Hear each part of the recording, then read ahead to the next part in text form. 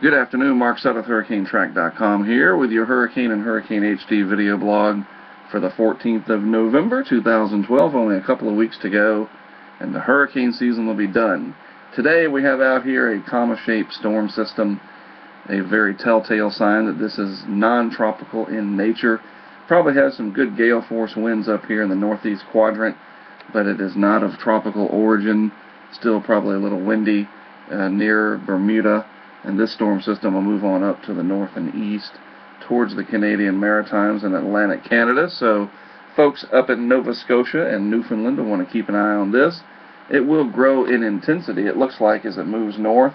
But again, it's not tropical in nature, so the Hurricane Center not issuing any statements on it. It might take on more subtropical characteristics over the next day or so, but I doubt it. We'll see.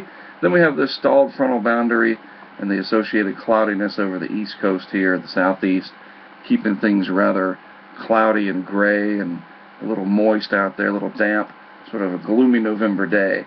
Looking at the GFS and the Euro, first the GFS over the next several days, we have this developing storm system. This is on day 4. It's going to happen right here off the Carolina coast with strong high pressure moving out of Canada up here, creating a pretty tight pressure gradient between the two. And that'll create a really stiff onshore flow, piling up the water, creating large waves. Great for surfers, not for beach restoration efforts for sure. At day 5 on the GFS, the storm system fairly well offshore here. This is the difference between it and the Euro, which I'll show you in a moment. Still have that strong high sitting up over the northeast part of North America.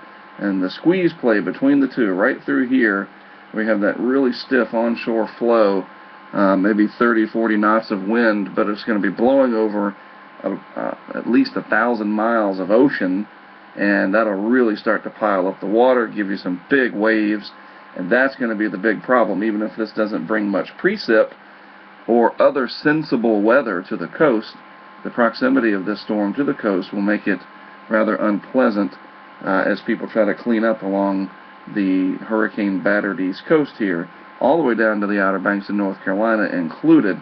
Then at day 6, the storm, very large in size, huge envelope of low pressure, and once again with that high sitting up over the northwest Atlantic, you get very strong winds coming around because of that gradient, and you don't see any precip to speak of, none of the greens or blues, which is your 6-hour previous precipitation totals, showing up along the coast as the storm is well offshore.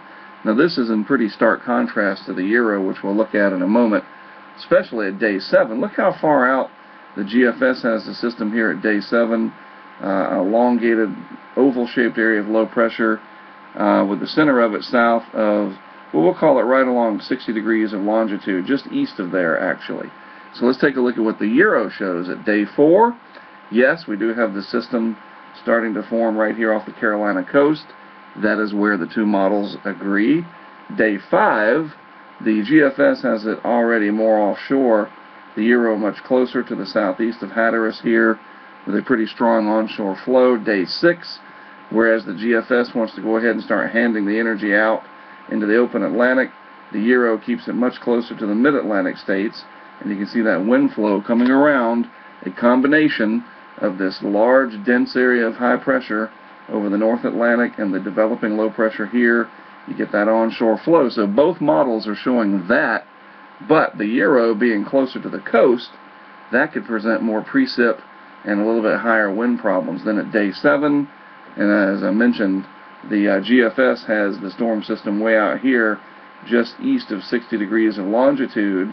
And look at the Euro, it's way back here, much closer to the mid-Atlantic states with a strong band of northeast winds coming in to the mid-Atlantic and east coast of the United States. So we're going to watch this, still a week away, but big travel week, Thanksgiving coming up next week. A lot of people are going to need to know what's happening with this system, so stay tuned. Be sure to check out weather.gov for your local forecast. Just put in your zip code and you can find all sorts of great information, especially as this storm starts to unfold.